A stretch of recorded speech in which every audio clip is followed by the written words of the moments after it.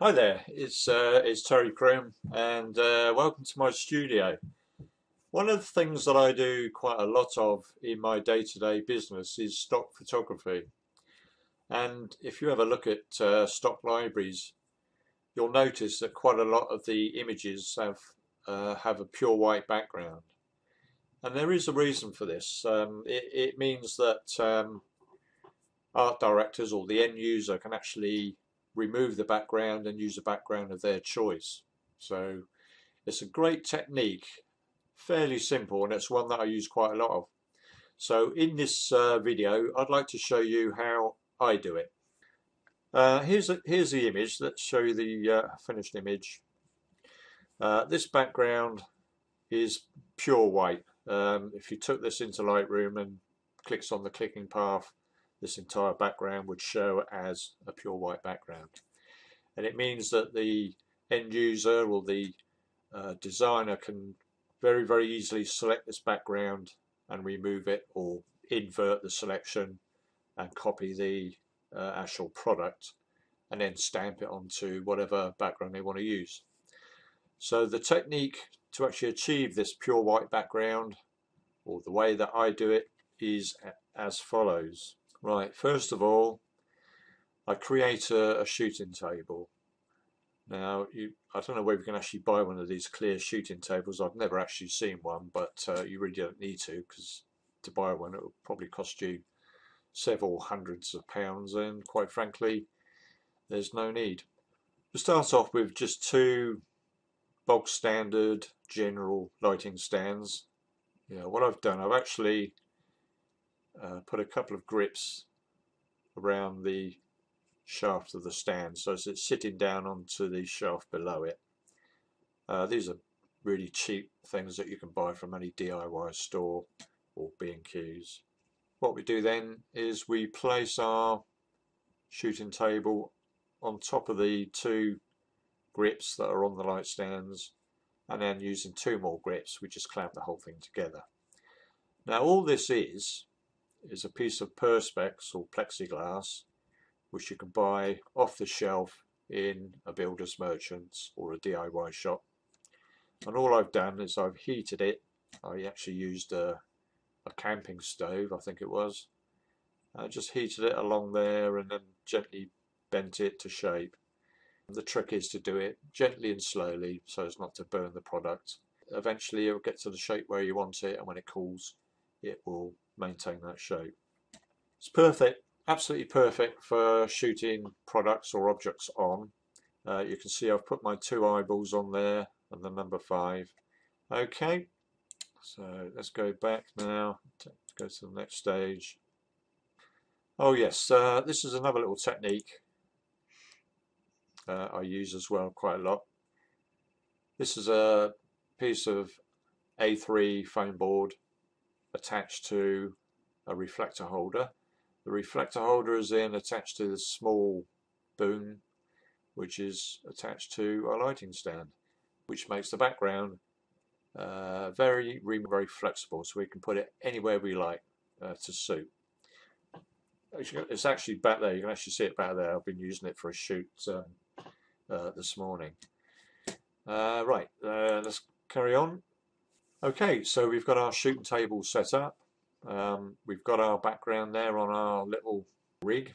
Let me just show you what we've done. I've manoeuvred the background behind and below the table. The actual camera shot's going to be from up here down, so you can see this background. Alright, it's a very simple rig setup. Then what we did next, we placed a strobe which is aimed directly at our background there. Let's just bring that up so you can see. Yeah, slightly at an angle. We play around with this and get it into the exact position we want it to be in. And obviously we adjust the power of this light to create our pure white background. And the trick here really is not to overpower it. We need to get pure white, but we don't want to go too powerful that it starts blowing out our image, which is quite an easy mistake to make. So experiment with this and make sure that you do get your pure white background, but don't overdo it. Okay. What we've done here, prevent because we got our strobe directly underneath our product, in fact slightly in front of and below, to avoid the base of the product actually getting blown out with too much light, I've flagged it with an ordinary black foam board. If you don't do this, there is a danger that the base of the object may get blown out, and it doesn't look too good. By putting in this black flag, it just kills the light underneath here. Let me just go back to the original image and I'll show you what I mean. Yeah, I think you can just see from this image there's just a very slight bit of shade under there, a bit of darkness, and that's coming from that black foam board. If we didn't have it there, this would be really quite bright, and you wouldn't be able to distinguish the difference between the eyeball and the background. Okay, so it's very important that that's there. Right, let's go back. Where were we? Okay, that's our background all sorted. So what we do now, we're going on to the actual lighting of the object. So let's click on this image. What I've done here, I've put a diffuser panel to the right of the object, and then I've got a strip box which sits behind an angle. Part of the light is above the diffuser and part of the light is below. Now the reason for this is the top part of this light is exposed, and it gives us the little highlights in the pupils of the eyes, and the bottom part, the soft box, is more diffused, and that just lights the right hand side of the actual eyeballs. Let me go back again to the original image just to show you again what I mean. You can see from here, look, that lovely catch light we've got there is coming from the part of the softbox which is above the diffuser panel. So it's obviously that much brighter and it's more distinct. Whereas the bottom part of that strip box is behind the diffuser, which gives us a much softer light and basically gives us a nice fill light around the eyeballs. Okay. Right, let's go back to where we were.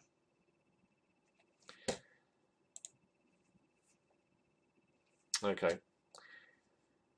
Now for the other side of the eyeballs, all I've done is I put another small diffuser panel there. I've got another strip box behind that. I've got this panel at a slight angle, and all that's doing really is giving us a fill light to light the other side of the eyeballs. And that is basically our setup. So all you really need to do is to tweak all your lighting just to make sure that you've got your pure white background without blowing out your product, and you've got your fill lights both sides of the object and your catch light from here. Okay, so that's the technique I use. There are other ways of doing it, but this way is fairly simple. One of the advantages of this technique is you're not restricted to pure white backgrounds.